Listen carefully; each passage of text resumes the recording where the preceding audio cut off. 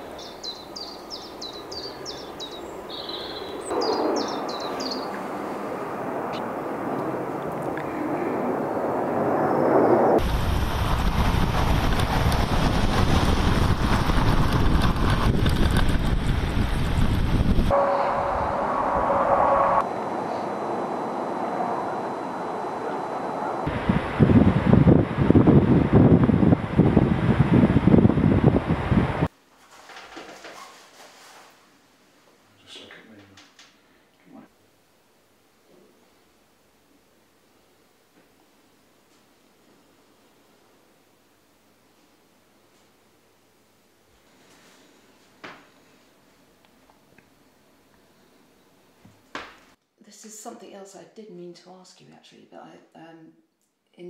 So people often answer questionnaires rather subjectively, but we're asking a very simple, straight list of symptoms, yes or no.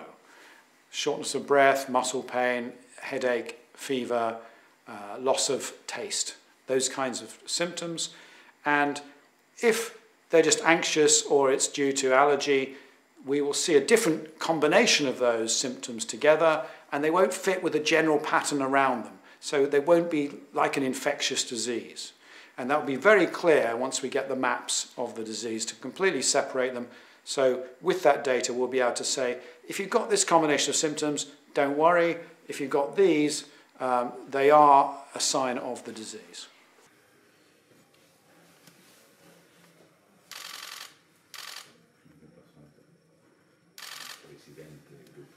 No, perché siamo agenzie diverse, io sto per l'espresso. Non c'è niente di diverso, lì ci sarà mai niente di diverso. For all we know, the disease is mutating. There might be different strains there. Each individual race or group might be responding differently to it.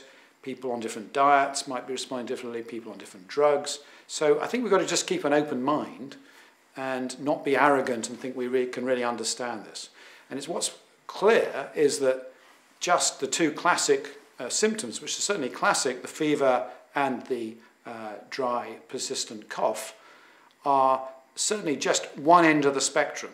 There's many people in clusters that we're seeing just so far that are showing much more minor symptoms on a much larger scale.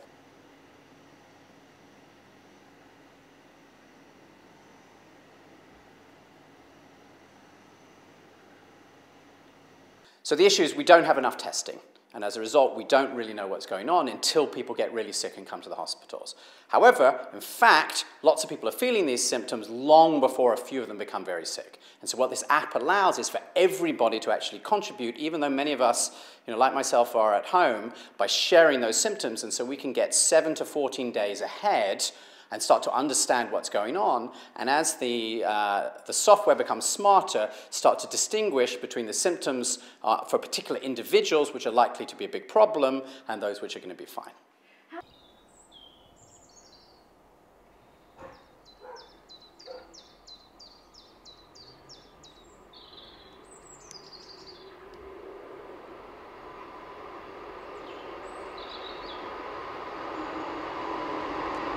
If we want to have a good understanding of what's going on in a population, we really need at least 10% of the people there to be sharing this information. And the more that we want to understand what's happening with particular groups, then we need to make sure those groups are participating. And so the good news is we can get a very good picture in a particular region by getting lots of people in that region to participate. But if you really want to understand what's going on, we need you to convince your friends and everybody else to also use this app so that we get enough of a picture.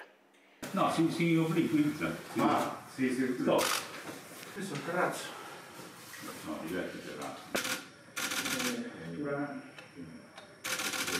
vista, c'è qualcuno che addirittura deve magari provvedere. By getting their up-to-date, very cheap results of whether they've had the virus or not, we can link that to all their previous data we've been collecting for 25 years. So we'll know exactly their gene sequence, we'll know their immune status, we know their state of their gut microbiome. And you link that immediately back to those things, so you can do a study in a few weeks that normally would take you years. So it's trying to do things fast is what we're trying to do. Do it again. Yep.